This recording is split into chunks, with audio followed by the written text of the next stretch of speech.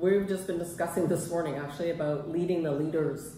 And so what does being a leader mean? It means that you're willing to stand out from the herd and do things differently, to stand in your power and to lead differently, even if there are naysayers trying to take you off, so to speak, or pull you back down. You're willing to stand in your power, and with specific tools and daily habits and rituals per se, things like meditation, frequency, grounding, practicing what your purpose is and figuring it out, but then like practicing it, speaking it, saying it, manifesting it, because everything you say, do, and think, you are actually manifesting your reality here in this world. Mm-hmm. And for people who are maybe feeling stuck in their life, maybe experiencing some issue related to work or money or health, what's the difference working with them, and like how do you like recommend them to start their journey? Yeah, absolutely.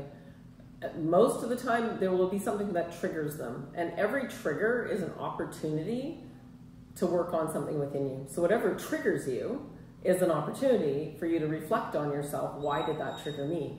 You are responsible for how you react in the world, but you're not responsible for what somebody else does or how they act. So you have to take responsibility for your reaction to things.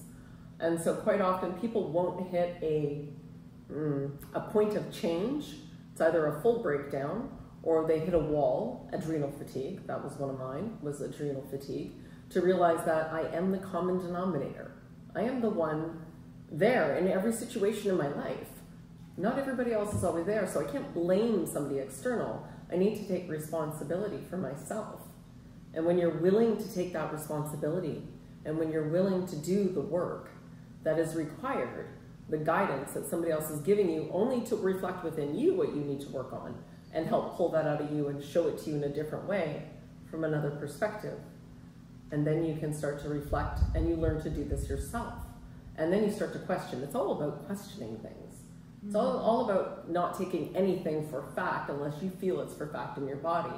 And it's about that connection between mind, body, and spirit, because most of us are operating from only our mind and not our body. And the body has so much to tell us. So I always say, but how does that make you feel?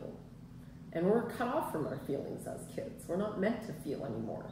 We're meant to be a good robot in society or a good worker bee, whatever you want to call it, part of the hive. And when you start to stand outside of that, you need to have some new tools so that you can stand really strong in your own power despite the naysayers and what others might say.